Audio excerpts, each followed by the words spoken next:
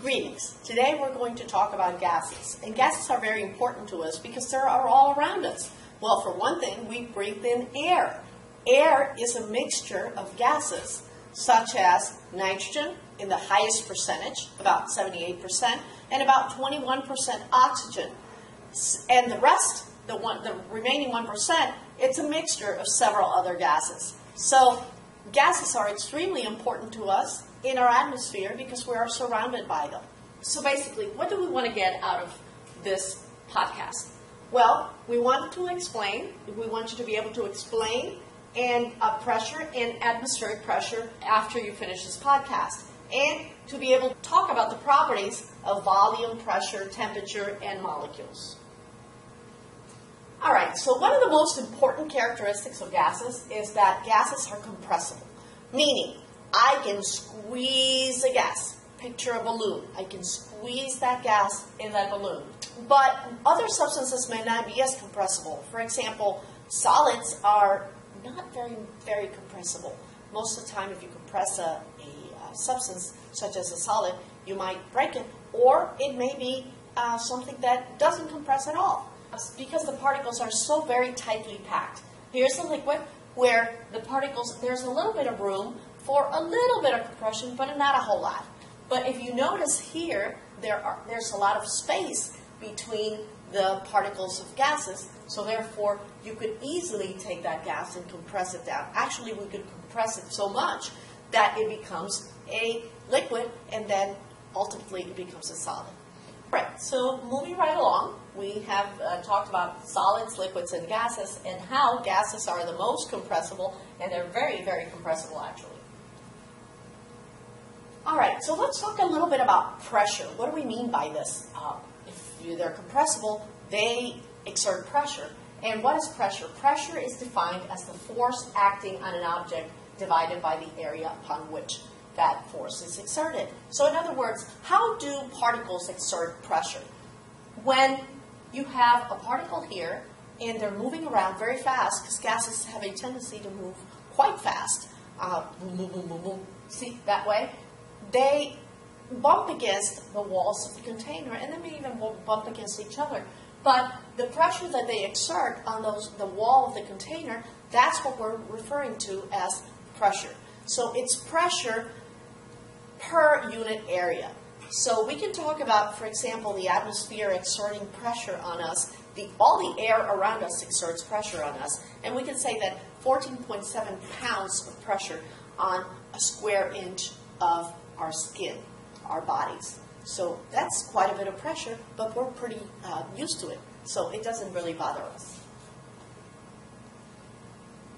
All right, so now that we've gotten that lead, we're going to talk about atmospheric pressure. And atmospheric pressure is caused by the weight of the atmosphere on top of us, like I was saying. So picture this, if I'm standing here, there's a column of air on top of me exerting pressure on me.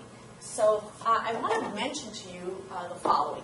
If I have this little guy, I'm going to have a little guy on this mountaintop and standing here, okay?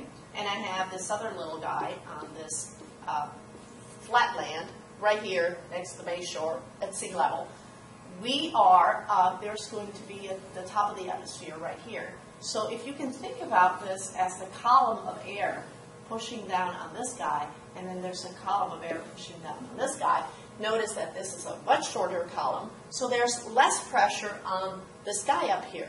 So when you go up a mountain, there's less pressure on top of you because the column of air is a lot shorter. So if you think of it that way, you will remember that pressure on top of a mountain is less than at sea level. All right, so here's the representation of the same thing. Well, we can measure pressure in many units, and we're going to be working with those units a little later on. But right now, let's just say we're dealing in kilopascals, which is 101.3 kilopascals at sea level. So at sea level, this is what we have here, this much pressure, which would be equivalent to 1 atmosphere. As you go down into the water or below the sea level, that pressure increases. But as you move up, the pressure decreases, notice it goes from 101 kilopascals to 31 kilopascals to 0. 0 would be in the upper part of the atmosphere, or above that, the top layer of the atmosphere, where there's no air. So there's no pressure up here. All right, so what are the variables that we have to deal with gases? Pressure, volume, temperature, and moles. So let's talk about pressure. Pressure can be measured in atmospheres, ATMs, and they can be measured in millimeters of mercury.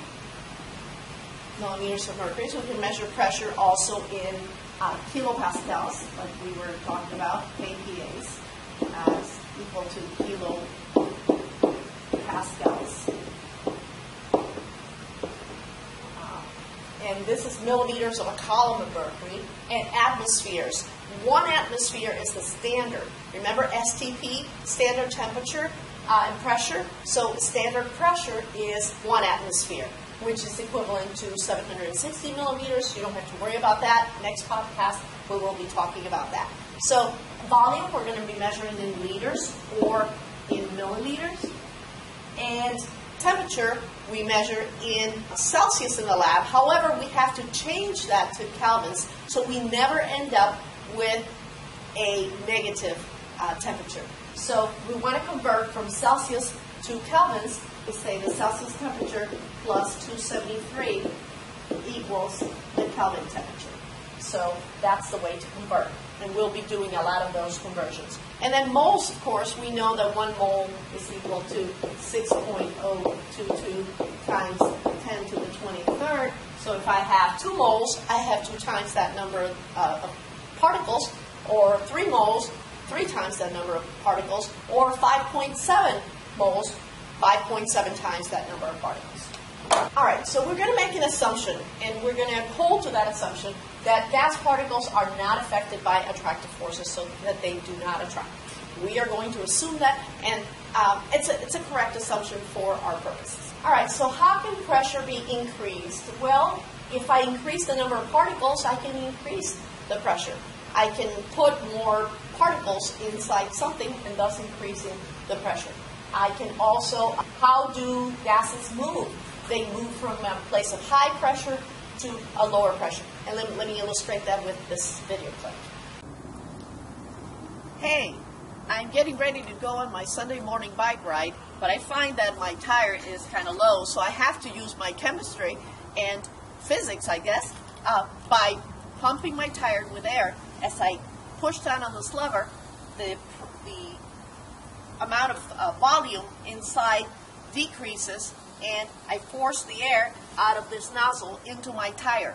Once I get more air inside my tire, it will no longer be flat as it is, and I will be able to increase the collisions inside that tire, the collision of the particles, thus increasing the pressure. So here we go.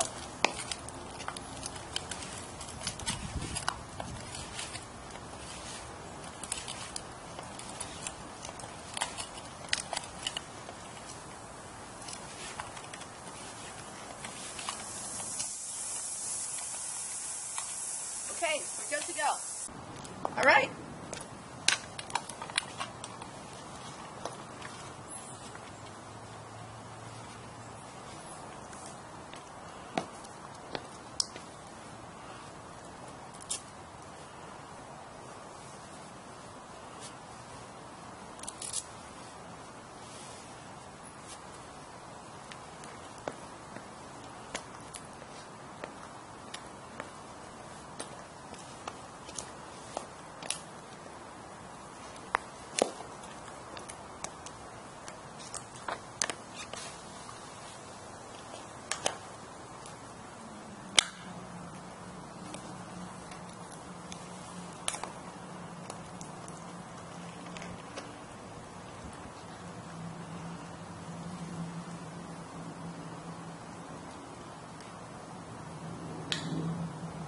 All right, so let's talk about, now that you've watched that video clip, there's another aspect that I want you to see. I want you to see how aerosol cans work.